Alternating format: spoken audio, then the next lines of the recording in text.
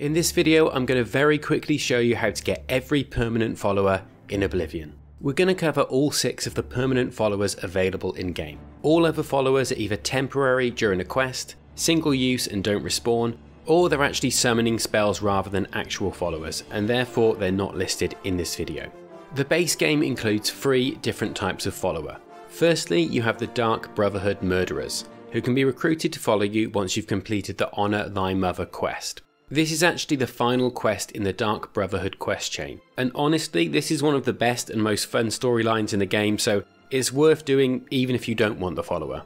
To start the quest chain, you basically have to kill any innocent NPC in the game. If you want to be sure that you're not killing an NPC that's involved in another quest, then head to the Bravil Skooma Den and target one of the NPCs in there.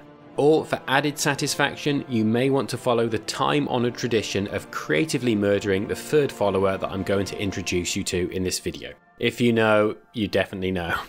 Anyway, once you've completed the quest chain, you'll be able to recruit either an assassin, mage or archer to fight alongside you from the Dark Brotherhood Sanctuary. All you need to do is approach them and simply ask them to follow you.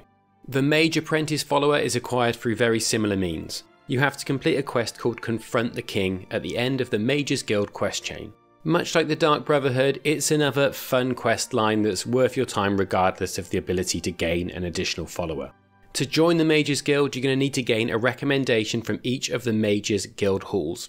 These halls can be found in the cities of Anvil, Bravil, Bruma, Shadenhull, Coral, Leowin and Skingrad. So basically all of the major cities outside of the Imperial City. You need to go and speak to the guild hall leaders in each of these cities, and they're going to offer you a recommendation after you've completed a task for them. Once you have all 8 recommendations, you can join the Mages Guild at the Arcane University in the Imperial City, and there you can continue the quest chain. Once you've completed the full quest line, you can recruit Mage Apprentices at the Arcane University, and as a bonus tip, you can actually get 2 Mage Apprentices to follow you. To do this, you're going to need to make sure that you recruit the black-haired Breton female first. For some reason, presumably a bug, you're still able to ask a 2nd apprentice to follow you whilst she's already following you. Anyway, moving on to the 3rd follower in the base game, and this one needs no introduction. He has achieved godlike meme status over the many years since Oblivion was released, and he might just be the most simultaneously loved and hated NPC in video game history. He is of course the Adoring Fan. You can gain him as a follower by completing the arena quest chain, which is actually really simple. You just need to travel to the arena in the Imperial City, you need to go down into the Bloodworks and speak to Owen, and then you just need to win all of your matches to become the Grand Champion. And for doing so, you'll gain the Adoring Fan as your loyal follower. And by Azura is he useless. He's annoying in the extreme, and he also runs away during combat. On the plus side, you can find lots of different creative ways to murder him, though I will warn you, he does respawn.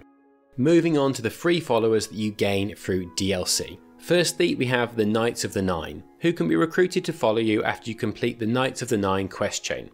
This quest chain can be started by travelling to Anvil and speaking to the seemingly crazy prophet who can be found across the road from the chapel.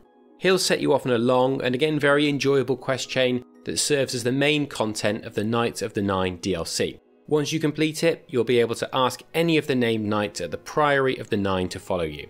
If the original knights die in combat, they'll be replaced by generic knights, though it is best to try and preserve the named knights because the generic ones that respawn in their place are actually weaker.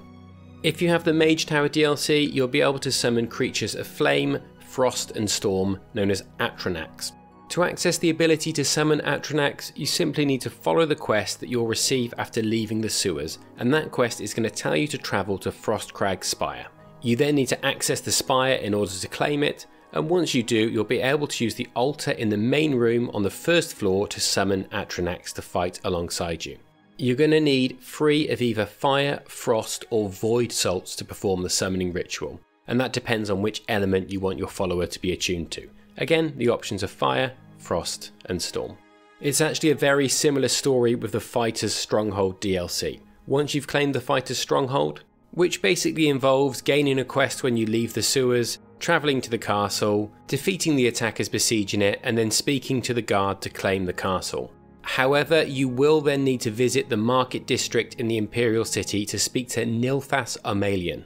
He sells an item called Battlehorn Barracks Upgrade. This will place some new NPCs in your castle, specifically a guy called Castellan Afon and 2 of his men-at-arms, who will then be found patrolling the castle, and you simply need to go up to them and speak to them if you want to recruit them as your follower. And that's all of them. Hopefully you found the video useful. I have a bunch of other Oblivion guides on my channel, so if you're interested, maybe consider subscribing, and I'll see you next time.